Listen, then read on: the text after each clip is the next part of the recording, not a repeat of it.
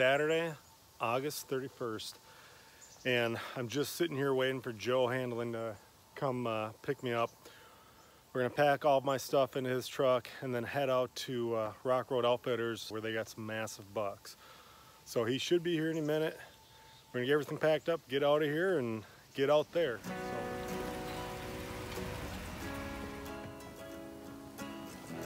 What's up, Joe? What's going on? Ready?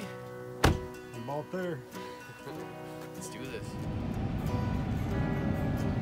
Beautiful, beautiful country right here. Across the river. Joe and I just got over the Missouri River here and on some of this hilly country out here. Totally gorgeous, huge rolling hills. We're probably about 20 minutes from Rock Road Outfitters. Super excited this evening. The plan is that we're going to go out with Neil and a couple of his other guys and do some scouting, looking after or trying to see if we can't scout any big bucks out to get out at them tomorrow and try to stick an arrow in one of them.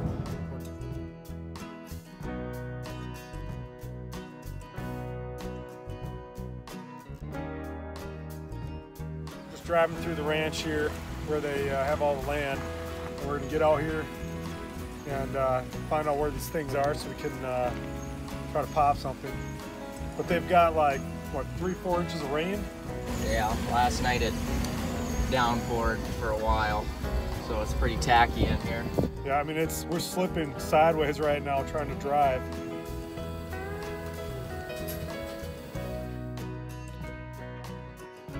We're going to set up for the night and just kind of set up spotting scope and glass some of this ground.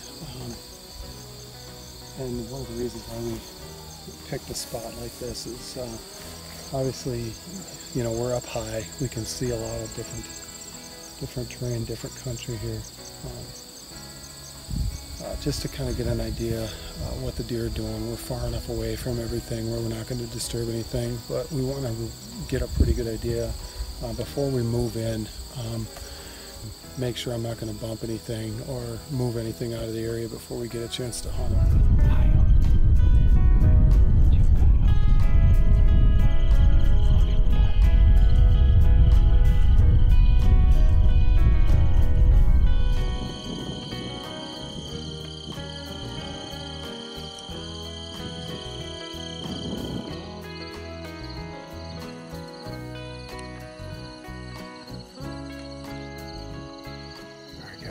So it's the morning of.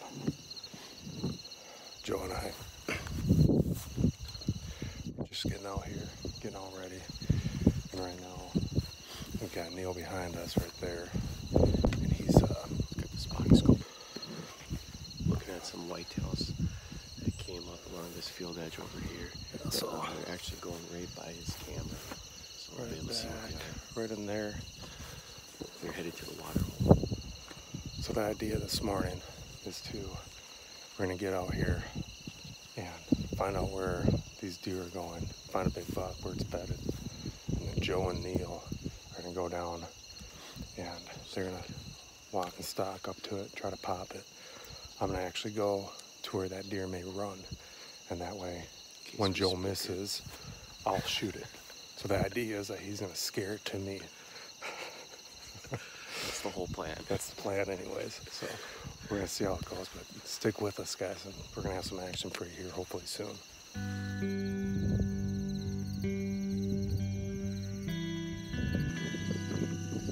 There's one headed down.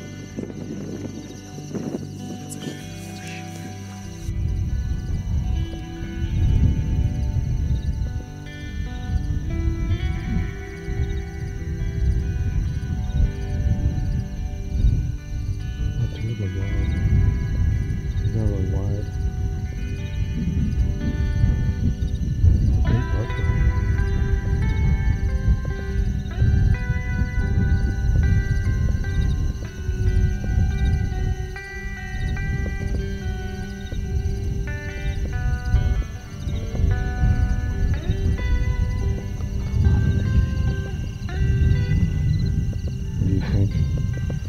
Neil, We can't do nothing until they bed down again.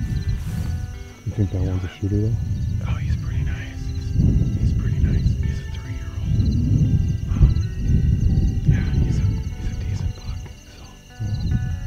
told you to. It's kind of a toss-up deal. I mean, it's the first morning. You know, it looks pretty nice right now. Yeah, I like it. If I could walk and stalk that thing and shoot it, I'd be pretty happy. I'd say he's mid-140s and full velvet. Yeah, I'd be okay with the 140 and velvet. We're okay with it.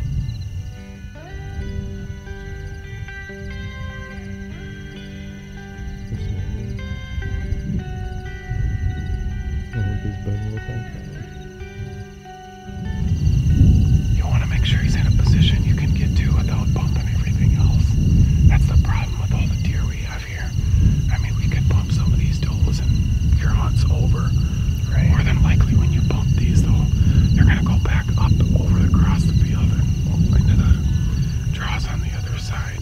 So usually you're going to be alright, but you know, just to try to get down, and we got plenty of cover. It's just a matter of time. We let them get comfortable. Okay. You know, most people when they see them and they try to go on a stalk on them, they go too quick or they go too early.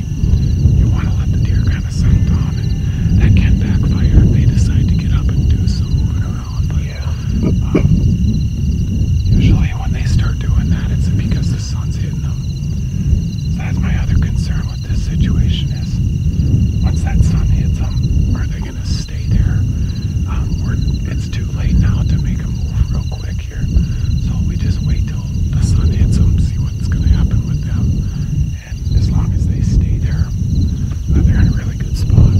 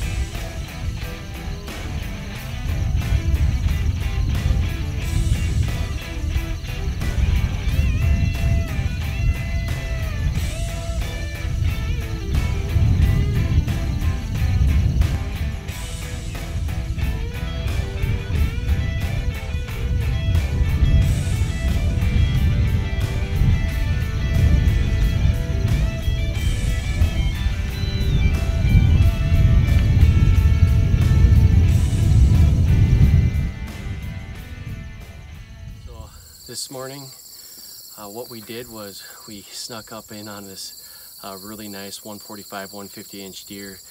It was an awesome experience. We got down right on it, and we're about 35 yards from it. They stood up before we got there, so it was kind of unfortunate. We had some cows that saw us coming, so what we had to do is kind of get down, and those deer got up and they started headed right our way. By the time we were ready, I drew up and he was already behind this big bush at about 35 yards. So all I had was a shot in the rear, and obviously you don't take that shot. So it was a great experience. It was super, super awesome. Really got me going. My adrenaline was pumping. So hopefully tonight we can put something down.